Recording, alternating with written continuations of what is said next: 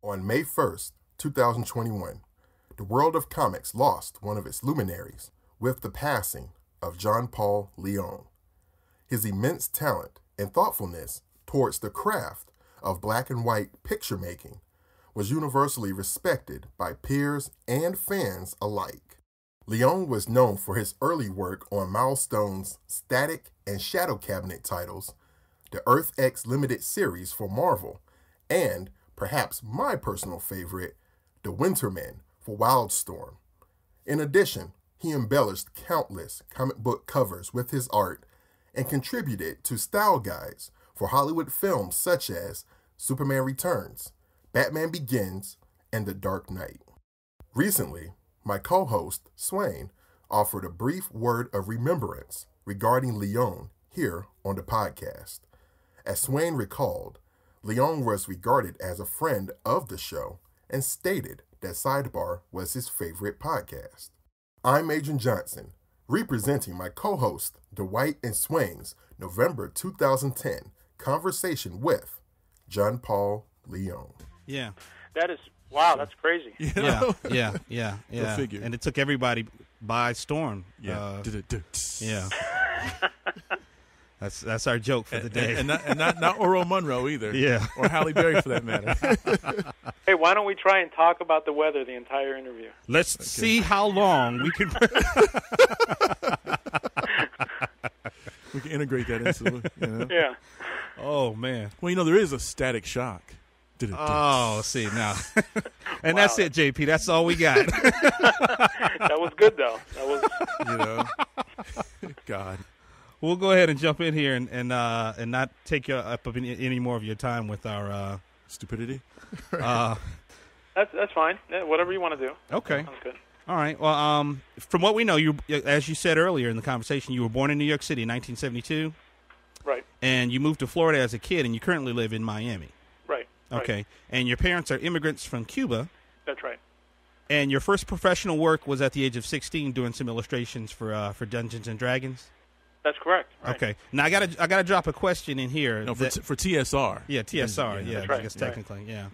But were you blown away at 16, knowing that you were getting paid to draw, or is it one of those things where the story sounds a lot more glamorous in print, maybe than it actually was? I mean, you were a kid doing professional work. Yeah. I guess I was in high school at the time, and I got one of those books called The Artist Market. Yeah.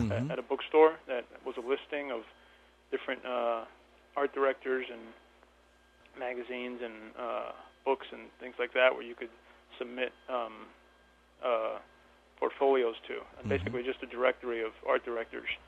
And I always loved to draw. It was actually I went to an art high school similar to the art and design, I guess, in New York. In New York City, yeah. It's called New World School of the Arts, and it's here in Miami, in downtown.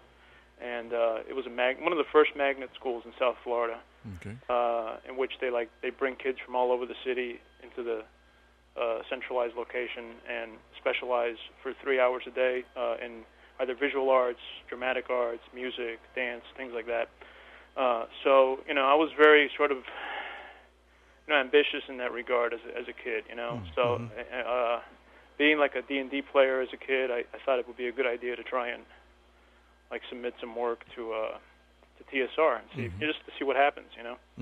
And I got a call from the art director of, I think it was Dungeon Magazine. It was a magazine. Yeah, it was a great magazine. Yeah. I had a couple issues of that when I was. Shut it up. I'm getting teased for my geekdom now, JP. I thought you were being sarcastic. No, seriously. No, I had it, dude. I'm actually teasing both you and JP. Hey, I was a dice rolling,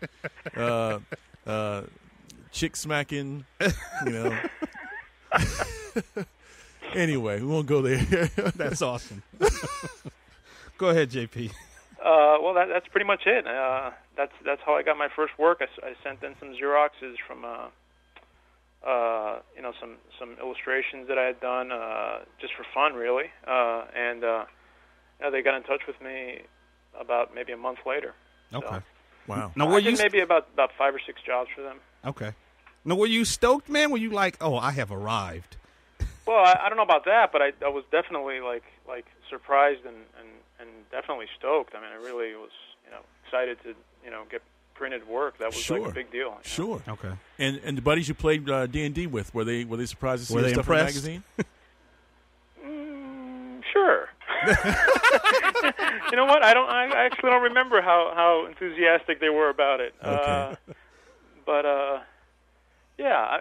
by this time I wasn't playing anymore. So okay. By the time I was 16, I think I had moved on to like just drawing as much as possible. But there were a few years there, like in my early teens, where we like played a lot of D&D, and it was, very very cool game because you sort of are forced to use your imagination, you know. Yeah. So.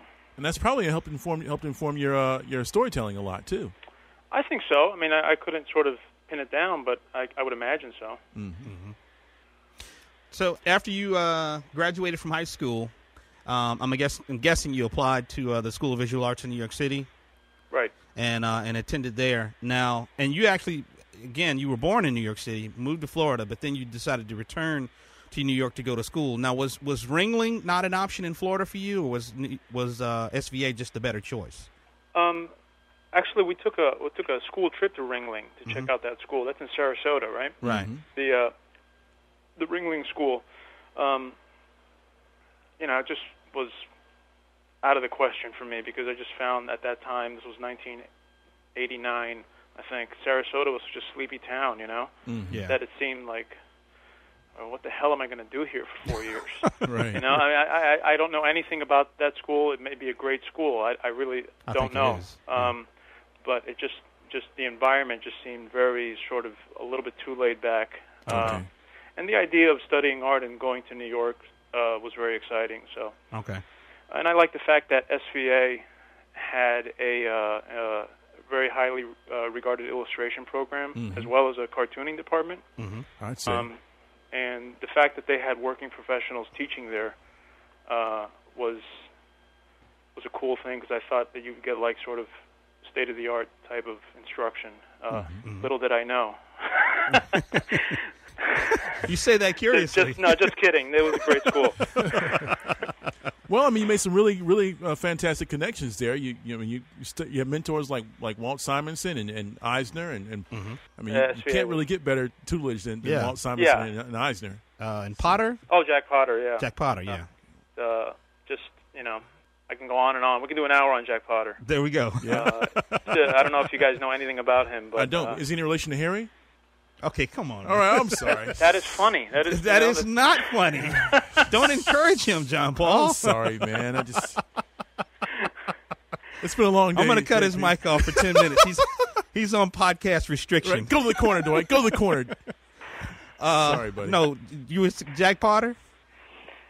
Jack was just a great illustrator from the 50s and early 60s, and he had been teaching at School of Visual Arts for I don't know, like 30 years when I got there. So he had his system down, and his system was really inspirational and sort of eye-opening. He really sort of had a very strict method of teaching in which he sort of taught you to break the figure down into shapes and draw shapes and think in terms of shape and composition, and just went on and on into different levels from there. But he was just a guy who really could change your world view in terms of just visually, just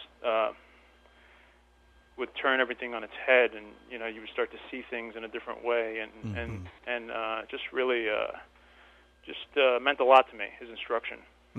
So would you say you're more compositionally affected by what he did, or just in terms of the structure of the anatomy, or both? Well, everything is composition. Right. I mean, that's the thing.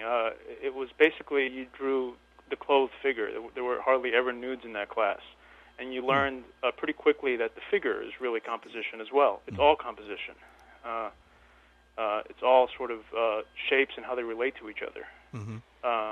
At its core. It wasn't really an anatomy class. I hope you guys don't mind if I sound slightly distracted. It's because I'm drawing while we're talking. So no, that's cool. That's cool. I'm definitely pressing hard on a deadline this weekend, so I can't afford to sort of leave the drawing board. So I apologize if I sound kind of... No. Do your thing. It's fun being in the lab with you. Right. You know. What are you working on? Oh, I just fucked up. Thanks to you. And that's our contribution for the weekend. Right. We'll be leaving now. No, Dwight was asking, what are you working on, man? What are you drawing right now? Can you tell us? I'm working on a Nick Fury, actually Sergeant Fury and the Howling Commandos special issue from Marvel. All right. Is that the thing you're doing with Jesse Alexander? That's right. Okay. All right, cool. We were going to ask you about that later, but that's cool that you brought it up. Yeah, man. JP, after school, did you immediately pursue getting into comics? Yeah, I got into comics while I was in school. Okay. I got into comics in 1992. Okay. My first comics job was a series of 8-page short stories for Dark Horse, RoboCop short stories. Mm-hmm. And soon after that, a miniseries called RoboCop Prime Suspect. Okay. Now, were those a result of the sample pages that you ended up showing Shrek? Because I think he was at Dark Horse at the time, right? That's right. Okay. Cool. And it was from after RoboCop. Did you go straight into Milestone and start working on Static Shock with those guys? Yep, that's right. Well, it wasn't Static Shock. It was just Static. Was it Static? Yeah. Okay. Yes, right. And it was the Return of the Cool. Yeah. Okay. Now, was that a fun gig? That was a blast. Okay. Static was a blast. You kidding? That was. Oof. I had a great time doing that. You know, for me personally, I was working for the first time consistently, and I was just, you know, the learning curve was really steep, you know. Mm-hmm. And the writing was so much fun. It was Robert Washington was writing that stuff, and his writing was so much fun, and it was just a great time. Now, you weren't one of the creators on that book. That was McDuffie and Dennis Cowan and those guys? Right. Okay. Now, did you benefit greatly from having Dennis Cowan there as a presence, him being an artist and you being an artist, and him obviously being a bit more seasoned than you were at the time? Mm-hmm. Yep. Dennis was great. He was, you know, a good sort of... mentor of sorts? Sort of a mentor to sort of go over the pages without any bullshit and, you know, tell me what was wrong and what I needed to fix and, you know, what wasn't clear. And, you know, Dennis turned me on to Alex Toth, and I'm eternally grateful for that. Oh, wow. Yeah, right. I love Alex Toth. Now, we could literally do the next 60 minutes on Alex Toth. Right. And I would not lose any energy. Right. Yeah. That's true. That's true. Yeah. I mean, the man is part of the Godhead as far as I'm concerned. Yeah. Oh, yeah. Very much so. You can tell a story, man. Yeah. He's an awesome artist and terribly underrated by everyone other than his peers, in my opinion. Mm-hmm. So anyway, okay. So Alex Toth, I got you. Right. It was after you worked on Static. Yeah. With over at Milestone, Virgil Hawkins. Yeah, exactly. Was your next major gig the Earth X gig at Marvel? I wouldn't say that. After Static, I mean, you want a chronological sort of list because everything for me was major. Okay. You know? Right. I guess the most visible thing I did after Static, I mean, I did another ongoing for Milestone called Shadow Cabinet after Static. Okay. Another monthly title. I did about maybe 14 issues of that, I think. Okay. Right. Okay. Then after that, I did a series of shorter jobs for Marvel. Mm-hmm. Actually, not true. While I was working on Shadow Cabinet, I did a Man of Steel annual for DC. It was a double-sized Man of Steel annual. It was like a Superman Year One story. Mm-hmm. Most fun I've ever had on any story was that job. That was just a blast. Really? No, why so? Well, I got to draw all the sort of classic Justice League characters that I grew up with, and you know, it was just sort of it was a baptism in a way into the DCU. You know, drawing Superman, Batman, you know, Aquaman, Green Lantern. Everybody was in that story. Right. So that kind of primed you for Earth X then at that point, because there was a whole litany of characters in the Marvel Universe that you had to draw versus, you know, Static. Well, Shadow Cabinet was a team book, so I was a little bit prepared for that. Right. By the time Earth X rolled around, maybe like 5 years later. So the team book is really a whole other animal than the the single character book. It's just much more work, and it really challenges your sense of composition and keeping things interesting while keeping several characters in every panel, and just it tests your editing skills. Yeah, there were a few small jobs for Marvel, a miniseries called The Further Adventures of Cyclops and Phoenix, a one-shot called Logan, Path of the Warlord, things like that. And then after that was, a series for DC called Challengers of the Unknown. Right. Which I'm going to ask you a couple of questions about it. Well, let's go back. No, let's go back to Milestone for a minute. What was the biggest challenge for you, considering, Milestone had an urban setting, and I guess coming from Miami, living in New York, did you find that the setting in New York City to be like perfectly set up for Dakota, and that you were able to really get into it using some of the settings you saw there? Well, there's just so much to grab onto with an urban setting. Everywhere you look, there's a subject. Right. So, you can take a trip to New York and you see that for yourself. And everywhere you look, there's a perfectly composed picture. That's true. It's amazing. Yeah, that was my experience there a couple weeks ago. I guess a couple months ago. Yeah. I thought it was funny in one of the interviews you read, JP, you talking about, I guess, coming up with shots and stuff for New York City, and you said one of the best places you found was Woody Allen movies. Oh, yeah. Yeah, and I think there's a scene in I don't think it's the latest, it's the Ex Machina special that just came out that you did. Oh, that's my tip of the hat to the Gordon Willis, the Manhattan poster, yeah. I said, wait a minute. This is Manhattan. And then I read the interview. Bridge, I read the interview later, and I said, "This is literally that same shot, which is a gorgeously shot film." Yeah, it's beautiful. I think that if ever there was a Woody Allen film that was a love letter to New York City, it's definitely Manhattan, and not even just by the title, but it was just lushly shot, all in black and white. It was just beautiful. Yep. Well, that was funny because the script didn't call for that shot. I just knew that they were out by the river somewhere, and I asked Brian Vaughn, the writer, is it cool? I'm not quite sure, because they're supposed to be in Queens somewhere, I think, some park specifically. Okay. And I don't know that park, so I asked him, is it cool if I want to do like an homage to Gordon Willis and the Manhattan poster from the Woody Allen movie? Is it cool if I get the Queensboro Bridge in there? Because I don't know if you would see the Queensboro Bridge from that park. He said, yeah, just go ahead and cheat it. Go ahead. That's fine. Do whatever you want. So, of course, fans who live in New York City, if it wasn't, they'd call bullshit on it if you threw it in. You can't see that bridge from where there's I know. Right. Exactly. Right. That's very true. Yeah. You have to stay authentic, man. Yeah. Definitely. Well, we have been trying to ease you, I guess, towards Earth X because that's where a lot of people, I think.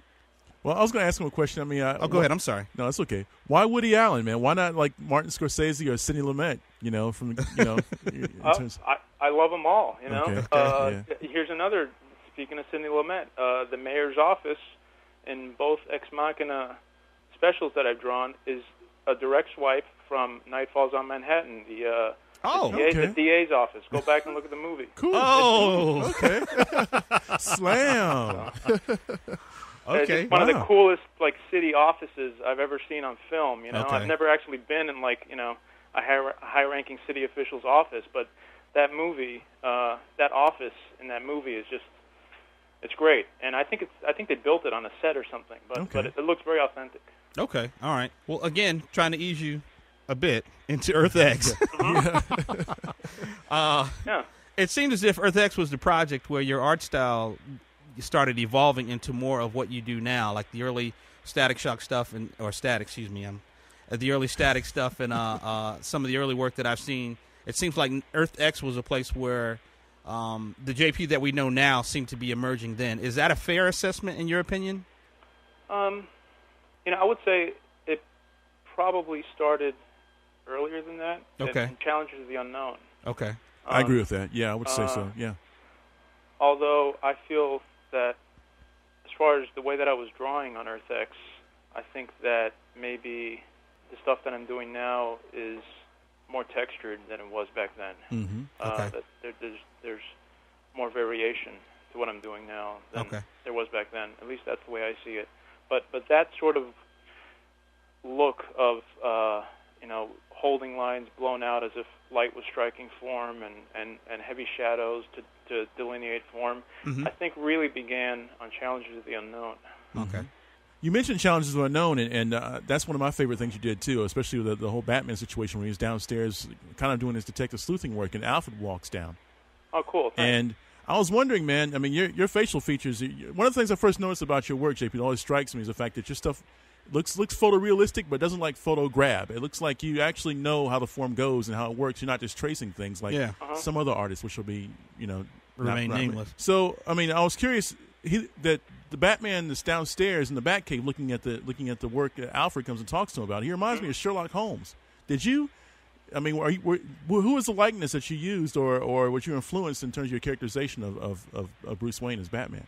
In that scene, I don't remember exactly the characterization. It was as an amalgam. Usually, my heads or faces are sort of combinations of different photographs. I try because I want to keep away from that like static kind of direct photographic look. I think, what was I looking at? Some photographs from the 1920s or 30s or something. Some intelligentsia in New York, or Man Ray photographs. I forgot the name of the name of the guy. It looks very. It's periodic. I mean, Batman, unlike any other Batman I've ever seen or have seen in quite some time, had a certain sense of classical feeling to him. Like this guy looks intelligent. He's not just a playboy. He has a brain in his head. You can tell he just looks like he looks like a sleuth. You believe this guy was somebody that would do the detective work. Okay. Oh, cool. Okay. Unlike some versions of him, you don't think he would do the detective work. You know, he's just a handsome, I'll beat your ass type of guy. There are times in movies where you see, especially like in action movies, where the action hero kind of displays a certain amount of intelligence, and you're like, like Stallone in Rambo. I don't know if he looks smart enough to, I mean, sometimes when you're watching movies, it does strike you that way, doesn't it, JP? Yeah. You know, where you're like, okay. Yeah, he's not in character, obviously. I don't know. Right. Yo, wow, he put the C4 in the microwave and made it blow up. Right. Not buying it. He maybe put a piece of pizza in the microwave, but not the C4. Right. Well, no, that's cool. I hear what you're saying. I mean, that's not something that really was on my mind. I guess I'm just trying to like draw as well as I can, and maybe that's interesting. Like you take away from it, different. Each reader takes away from it something different, and that's very cool. That you were struck with that because that's something that completely was something that wasn't occurring to me. So indeed. As far as Earth X goes, man, was that your first collab with Melissa Edwards on the colors? Let me think for a second. I think it was. Okay. I think Hollingsworth did maybe 10 issues out of the series or something, and she did the last several. Right. Something like that. I don't remember, but I think it was the first time we actually worked together. Yeah. Okay. And you worked with her again on Winterman, correct? On Static Shock. And then she did the colors to the last issue of Winterman. Right. Okay. Right. Okay. Right. Now, because I know she's married to Tommy Lee, your studio mate at the Boulevard. That's right. Do you get an opportunity to kind of give her cues as far as the colors, or is your relationship with her in terms of dealing with any kind of a colorist, is it the same as it would be with any other colorist, where you just make notes in the margins or something like that? They don't do that anymore. I don't think that since everything is digital. You're talking like old school comics now. Okay. I know that's the way I used to do it. I'm showing my age, JP. No, I used to write the notes in the margins too, and I forgot when I realized that these colors weren't getting my notes. Somewhere when they started going more digital, Okay. They're just scanning the pages in and fuck your notes. But I would say that yes, she is open to my input as well as other colorists. Okay. I don't know that if I've worked with a colorist who wasn't open to input. So okay. But the notes on the margins, no, it's all digital now. Okay. So I don't think those notes make it. All right, I'm the old dinosaur who still thinks that people are paying attention to small details like that. As opposed to just writing an email, which would be the most efficient way to communicate with your colors. Right. So. Panel 3, don't use blue. But anyway, I just thought that was interesting because Melissa's name, had popped up. Trying to do my research, her name had popped up a couple of times, and actually, there's a couple other names that pop up. Like you tend to do quite a bit of work for WildStorm, and Ben Abernathy's name pops up, and Scott Dunbier, and I'm assuming that that's not by accident that it happens. That you just have a rapport with these folks. Yes, a lot of the work I've done in the last several years has been for WildStorm, because I've been working on Wintermen, and that book had its problems scheduling and for other reasons that I won't go into right now, and so we've heard it became necessary for me to sort of take on side projects while I was trying to complete that. And, the most immediate guys were the guys who I was working with, who knew exactly what the situation was. Right. So you did Wintermen through WildStorm. You did a Midnighter through WildStorm, and then the 2 X-Mox that you've done thus far have been through WildStorm as well. Right. Yeah. Okay. As well as a Tom Strong. Yeah. Exactly. The Tom Strong, Tom Strong, which I really liked. Right. Oh, thanks. I was not very fond of that character, but I liked your rendition of him. He was a little more realistic and a little more, for lack of a better term, less comic booky looking. Well, go ahead. And that's why I dug it. Thanks. That was fun. I hadn't read that book, and then, when they offered me the job, I accepted it because I like Chris Sprouse's work. Yeah. So they sent me all the Sprouse trades, and I read them all, and I really enjoyed it. And then sort of digested that stuff and tried to sort of stay faithful to it in that story. So that's cool. Yeah, that was a lot of fun. When you get approached to do a job, a here and there kind of a thing, like the one shot that you did for Vertigo, the Scalped issue. In certain cases, obviously, like you said there, I'm sure they send you some material so you can at least familiarize yourself with it. When you did that Scalped with Jason Aaron, was that more challenging than anything else that you would do in the sense of, you've got, this whole Native American backdrop going on? Was it tougher for you, or was it no more tougher than anything else you would work on?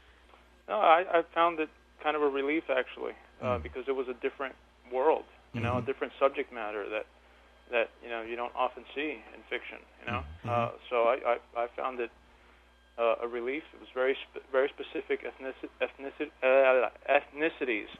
to have to nail down, and that was I enjoy that, because I think comics kind of can get a little bit just generic in their portrayal of real life, And that's definitely one of the things you steer away from too. And I appreciate that about your work. Yeah, I really love this series, and if I'm not mistaken, I think that Dave Johnson did the cover to the issue that you did. Yeah. Okay. And anyway, I love Guerra, and I love the series. His stuff is great. Amazing. And when I first saw your name on the book as a fill-in artist, I was like, I don't know, because I was in love with Guerra at that point. Yeah. Guerra's work is great. That stuff. I had never heard of him until I saw that stuff. They sent me, a few of the scalp trades, and I was really impressed with this. There's an immediacy to his drawing. It reminds me a little bit of Jordy Bernay. Yeah. Kind of going back to a Toth kind of a right. Yeah. Cool. Yeah, I have to agree with Howard Chaykin. He was saying that he really loves that series too. And his compliment to it was, he says, "I totally believe it." Yes, and that's one of the things about it is you totally believe what's going on. That's awesome, right? In terms of the setting. But you mentioned Winterman earlier and some of the schedule issues and whatnot, and I guess trying to shift gears into that, because while I'm glad that you guys finally did get that special out, and it had been a pretty long delay, could you tell us why the series was cut down from, I think it was 8 issues as originally planned, down to 6? Yeah, it's a long story. How much time we got? As much as you like. Yeah, give us the Wikipedia version. Boy. It's tough for me to get into this story without saying some very negative things about my writer. Okay. And I'd rather not do that. But, okay. Right, that's cool. Basically it came down to, some deadlines that got away, and the book wasn't selling too well to begin with. And WildStorm made a financial decision to cut it down. I got you. In a nutshell. That's okay. it. Okay. All right. Well, I kind of figured as much. I don't think I'd ever read anything in specific, but I kind of figured as much. Mm-hmm. But well, you mentioned having a lot of fun, at least working on that series, and I imagine just like with Scalped, it's a different subject matter than you normally see in comics, and so it gave you an opportunity to draw things that you don't normally draw. Correct? Oh yeah. I love that story, and I had a very sort of passionate relationship with that series. Mm-hmm. Okay. Right. Yeah, a lot of fun, a lot of referencing. Right. Okay. And speaking of reference, that was one of the things that I wanted to ask you about in terms of your process and your craft, because you obviously do a good bit of photo ref, as you mentioned earlier, and just using real life settings as a start-off point for your settings. Mm-hmm. Now, when did you start incorporating a lot of that stuff into your work? You mentioned it actually happened earlier, I guess, maybe with Challengers of the Unknown in that era. It's fair to say that it started to sort of surface more on Challengers, although I was looking at stuff long before then. Mm-hmm. I was looking at reference as far back as Static. I was looking at reference, believe it or not, I was even looking at some stuff here and there on RoboCop, which you would never guess by looking at the book. But we forgive you. But that was a point where I didn't feel too obligated with staying realistic or true to a lot of the reference. So I started to sort of focus a little bit more on getting stuff looking as real as possible on Challengers. I guess as a result of not drawing any superheroes and keeping this story sort of grounded in reality. Right. The flip side of that is that when you try and focus on keeping things as real as possible, things can get awfully boring. That's true. For you and for the reader. Sure. Right. So, is it more or less time consuming for you to use photo ref or ref in general? And in an instance where you are using photos, are you shooting a lot of it yourself? Are you trying to combine that with maybe finding stuff online or Googling and that kind of thing? Yeah, I hardly ever shoot my own reference. There are some artists who they pose people and they photograph them and they go through. I think I'm just lazy about that. I just don't have that kind of patience to go through that many steps. I'm very sort of impatient about just getting to the drawing. Okay. And for me, there's a great deal of discipline for me in just trying to not jump right into the drawing and finding the reference and trying to sort of attack it in the layout. And even then I feel like, fuck, the job is done already. Once the layout is done, I almost feel like the job is done. And now it's just a question of drawing the friggin' thing, which can be very boring. Okay. Because the storytelling is really, the most exciting part of the job, Okay. Part of the reason why I asked that is because there's a shot of you on your site with a camera. Yeah. Yeah, so I didn't know maybe you were like a hobbyist shutterbug or what the deal was. Well, that was taken on a trip that Tommy Lee and I and a few others took to England doing style guide work for Batman Begins. Okay. When you guys went to Shepperton and Yep. Okay. Yep. Okay, cool. So I was just a tourist at that point. Okay. Cool. Okay. Oh, okay. It was all play and no work at that point in the road. Yep. That's cool.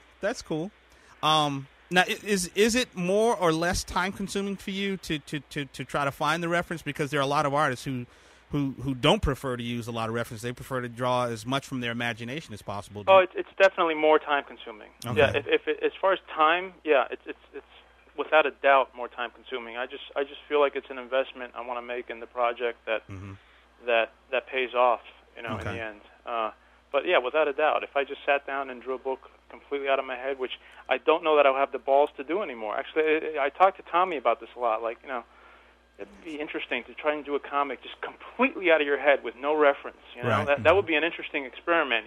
Okay. He says, yeah, and it would look like shit. But maybe not. Maybe you would be forced to solve problems in a way that you never would if you had reference. Who knows? Right. Just as an experiment, it'd be nice to try that. Although I don't know that I would dare do that on a job. Okay. Right. Okay. This is your own personal work, perhaps. You can, take in that direction. What do you have to say, JP, to people who are critics of that kind of thing? Because there are those who do prefer 100% imagination And then when I say critics, I mean like even your peers, versus someone who says, well, hey, I want things to look as authentic as possible in the places where it's appropriate.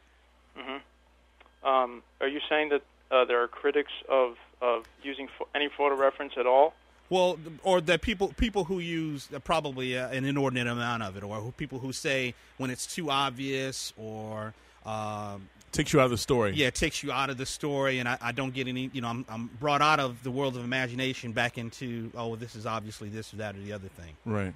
Yeah, I think that they have a point. I mean, it really depends on how you use it. From what you just said right there, it opens up sort of a can of worms as far as different sort of schools of thought of comics and stuff. But there's certain people that think that things just should be as accessible to the reader as possible, and when you use photo reference, it takes you out of the story, and but it really depends on how you use it. Right. I feel like photo reference is a very valuable tool, and you can definitely become a slave to it, and that can produce some very uninteresting results. Conversely, if you just stick to the tried and true sort of comic symbolism, this is hair, this is an eye, that can produce some very uninteresting results as well. Yeah. So it's how you use it. I think I'm a great believer in simplicity. And economy and art in general and in storytelling. And I think the danger with photo reference is that you need to learn how to edit yourself as an artist, and what to put in and what to leave out is very important. Certain images can have as many lines per square inch as let's say an Alex Toth drawing, which has a quality to it. Let's get back to Alex Toth. I don't know how he does it. I'm sure he used a lot of reference at certain points. Sure. There's a warmth and there's a simplicity and a directness to his drawing that boggles the mind. But as far as lines per square inch, there's a simplicity to his stuff that it rises above any kind of symbolism for me. There's a naturalism, but there's also such a strong sense of editing in his drawing that it defies all the symbols that came before it, in a way. I guess the value of symbols or of and when you use the word symbol, you mean like typical comic book iconography. Yes. That kind of thing. Right. Okay. I guess the value of that is in its simplicity, and its directness to the reader's heart, and it gets the reader involved in the story. There are new symbols to be found. There are new marks to be made. So when you stick to the same old sort of tried and true symbols, I feel like there's something sort of stale about that. There's some drawings that you look at, and they just seem like fifth-generation comic book drawings. And by that I mean that there's not a sense of there's this sort of connotation that goes along with the word naturalism that for me implies a kind of a boring kind of very safe, stale, maybe stiff sometimes kind of drawing. But naturalism can really be the most direct form of drawing. And I'm losing my train of thought, but that's okay. There's a point where naturalism and abstraction meet, and I think that's something to strive for. That's a very good point. I think that Toth reaches that point in moments in his drawing, where if you flip the page upside down, it's just as beautiful in a way. And you're talking about a guy whose stuff was grounded in such strong composition and spotting of blacks, and like you were talking about the whole idea of simplicity. I always say, Alex Toth could make a circle with two dots and put a squiggle on it, and it'd be a face with so much character. Right. And did not need all of the additional line work and rendering that it might take another artist to give you that much character out of that face. Right. He could just make it happen. Right. We talked earlier about colors, and you mentioned I think it was Matt Hollingsworth and Melissa doing the colors on Earth X. And I had read in an interview that you did where you also mentioned that color doesn't easily come to you, or at least at that time it didn't. And I know that your coloring those DMZ covers that you've been doing recently. Has the trouble with color gotten better with you here recently? It has, I have to say. Yeah, doing the DMZ covers is like getting paid to learn. I mean, really. Mm-hmm. We'll edit that part out so that your editor doesn't know that he's he's paying you to go to school. Yeah, well, hey, I'm not looking to hide anything. Color doesn't come naturally to me, and trying to resolve images in color is something that I've always sort of felt is kind of difficult for me, because I never feel like it matches the power of black and white. Mm-hmm. But it's necessary. Okay. Can we swing over and talk about the Boulevard a little bit? Oh, sure. JP. Sure. Now, how and when did all of you guys meet and hook up and start the Boulevard? We've all known each other for a long time. I've known Bernard Chang since high school, actually. Mm-hmm. Wow. I've known Tommy Lee since about '94. Mm-hmm. We were both working at Milestone at the time. Mm-hmm. And Bernard and Sean started working at Valiant at the same time. Mm-hmm. Okay. Which is around early '90s as well. Okay. And Tommy's known Trevor. Actually, that's how I know Trevor, through Tommy, Trevor Goring, mm-hmm. For a number of years now, maybe about 8 years. So we've known each other a while. Okay. And why did you guys decide to link up and create this collective, the Boulevard, essentially a virtual studio? Yeah, this was just a lazy way of wanting to hang out at conventions. Really, well, that's really what that's about. And then we thought it'd be cool to start putting sketchbooks together. I mean, we're always emailing stuff back and forth to each other. Uh-huh. So we thought, hey, let's set up the conventions together. We can do the convention circuit, and we can also put out our own sketchbooks. Okay.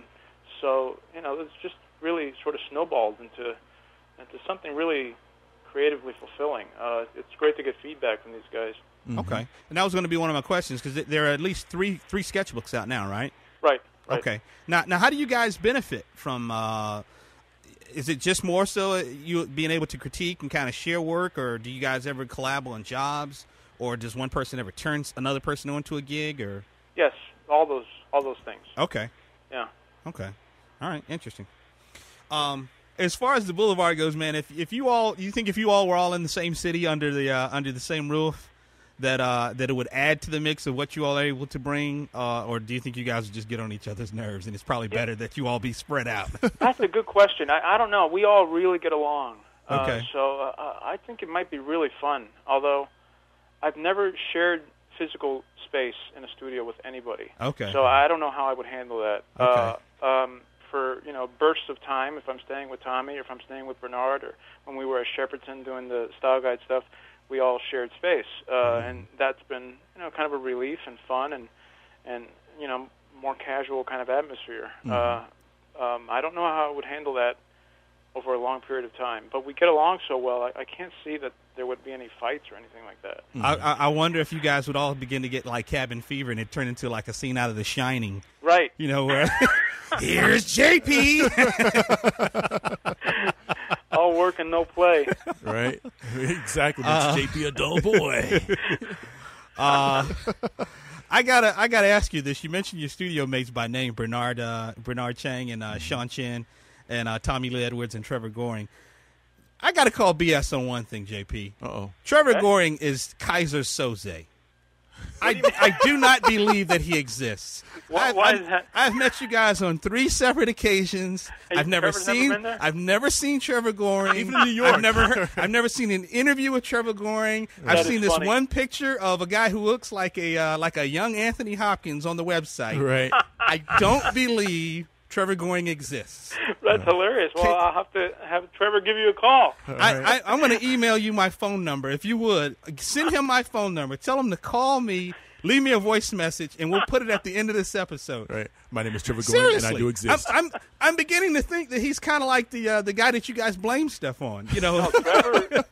Trevor did it. It was his deadline, not actually my own. Well, I think he was accredited in the Watchmen for some stuff, though. So Trevor is got more experience than any of us. Yeah, he's been doing storyboards for years. I mean, he's our movie guy. Yeah. His stuff is great. He's a hardcore storyteller. Mm-hmm. No, I'm joking. Obviously, the stuff that he has in the Boulevard sketchbooks is great. It's very nice. Yeah, and we knew ahead of time that he had worked on Watchmen and quite a few other things. And didn't he do was it Waterloo Sunset? Yeah, Waterloo Sunset. Yep, Waterloo Sunset. So yeah, I'm joking, but we were hoping that he was going to be in New York City back in February. He was supposed to, but then he got into a movie that was just too busy, and he couldn't go. He had to cancel last minute. That's cool. Okay. That's cool. Last couple of questions for you, JP, before we wrap it up with you, if that's cool. Sure. Yeah. Are you aware of your pseudo presence on YouTube? Huh? No. More information, please. Exactly. There are 2 videos on YouTube. Okay. One is with you and the rest of the Earth X team, and you guys are stacked up in a pyramid on each other's backs. I know what that is. Okay, I haven't seen it on YouTube, but I know what that's from. Okay. I'm going to explain it for Dwight because I just discovered it a couple hours ago. Okay. There's a video of Alex Ross on his all fours, and John Paul is on all fours. Okay. And then Bill Reinhold, the inker from Earth X, and Jim Kruger are on all fours on their backs. Okay. Like they're making a cheerleading pyramid. Okay. Right. And they announce each other, and they're in somebody's living room or something. And then Hello? Hello? Yeah, okay. Wait, I think that's Trevor Goring calling me on the other line. Okay. Just kidding. That's pretty funny. I know exactly what that's from, but go ahead. No, and then another guy crashes through you guys. That's Nick Barucci. Is that Barucci? Okay, I wasn't sure. Barucci, yeah. No, what was the deal with that? That was filmed at Nick Barucci's house when we were doing some video work when they were shooting some video of us for that. The little interview piece that you all did in his basement or in his warehouse or whatever. Yeah, that's some more of the same stuff. It was all shot for that that Earth X hardcover that Graffiti Designs put out, the black and white edition. No. Graffiti Designs put out a oversized black and white edition of Earth X.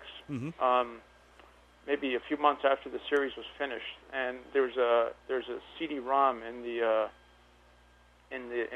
collection. Okay. So there's some video stuff in there of us at a signing in New York and that pyramid thing, and talking in the warehouse, and so that's what that's from. Okay. Now, how did they talk you guys? And I'm assuming that there might have been alcohol or money involved. But how did they talk you guys into stacking up on each other's backs and introducing each other? Yeah, I was going to crack a joke that we were all drunk, but nothing. It was not anything. I wish I could say that. Now I don't remember exactly, but I think we just thought it was a funny idea at the time, and it's probably pretty sad.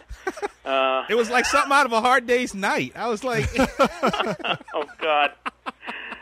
That's the thing. This stuff just never goes away. No, that was a trip, man. And I hope you won't be upset with us, but we will link to that on the blog so that people can see it. Go ahead. But the other thing is have you seen that trailer that someone did for Earth X? Yeah, it's got like some CGI and stuff like that. Yeah. Weird. Yeah, I think that was also in the disc. Was it? Okay. Yeah. Okay. Yeah. It wasn't god awful. It wasn't great either. But it wasn't god awful. But I give it props for effort. No comment. That's cool. I understand, bro. Right? You can live it down. Well, Before we let you go, I do want to go ahead and promote what you are working on now, since you mentioned it earlier. But as far as the Nick Fury story or the Sergeant Fury story that you're working on with Jesse at Marvel, what can you tell us about it, and how's it looking for you, and when will the issue be out? I think it's due out in May. When is this thing due out? I think it's due out in May. Okay. I'm not sure. When it's due out. Sometime either late spring, early summer. Okay. It's action packed. It's a one shot 32 pager, and it's World War II, and it's the Howling Commandos, and it's just nonstop action. Okay. I bet. That's cool. Has been working with Jesse been good? Because I know he has more of a resume in television than he does in comics. Oh, it's been fun. I mean, there's a lot of stuff to draw in this story, and it's been fun. Some sequences that have really been a challenge to bring off. when there's a lot of action and there's a lot of referencing combined, it's a tough thing to sort of balance. This job has been very challenging in that regard. Okay, all right. Well, we wish you well with it. I'm a fan of Nick Fury, especially the original Nick Fury. I'm not that crazy about Sam Jackson. I'm not crazy about Sam Jackson. The new Nick Fury. Yeah. We'll see about that. As long as you're not using David Hasselhoff as the photo ref, I'll definitely look forward to it. Hey man, don't hassle the Hoff, man.